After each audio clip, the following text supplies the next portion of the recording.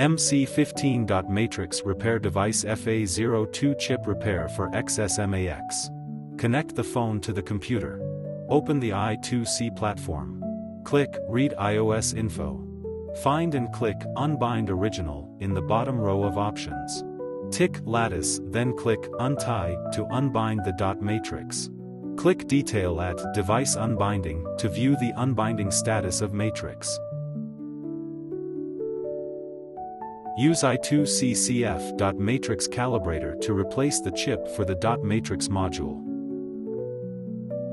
Use a heat gun to remove the dot matrix cable separately. And use a microscope to replace the chip on the dot matrix cable.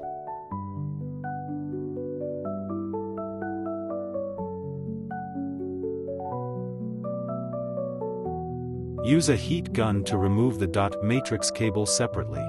And use a microscope to replace the chip on the dot matrix cable.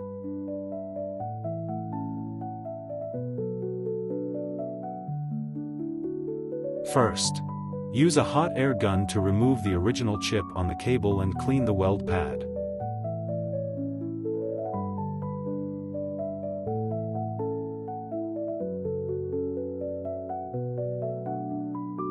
Take an I2C FA02 integrated chip.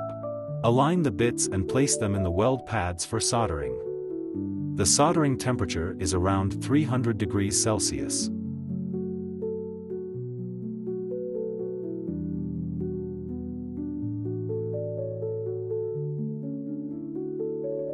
After soldering, attach the cable to the MC15 matrix repair instrument for testing.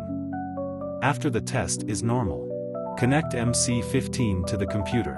Open the Face ID function repair page of the I2C platform. Click the fifth option, Cloud Burning, on the left. And after the data is burned successfully, install the cable with the soldered chip into the dot matrix module. Enter the EM3D software on your phone. Use the infrared dot matrix to test the cable.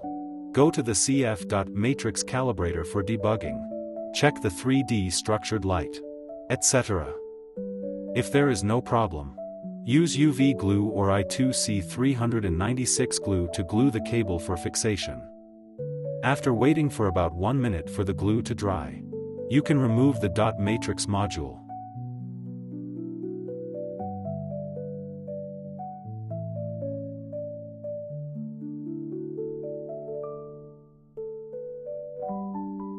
Connect the phone to the computer and download the EM3D software in Read iOS Info on the I2C platform. Enter the phone settings and test the face entry function. Everything is normal.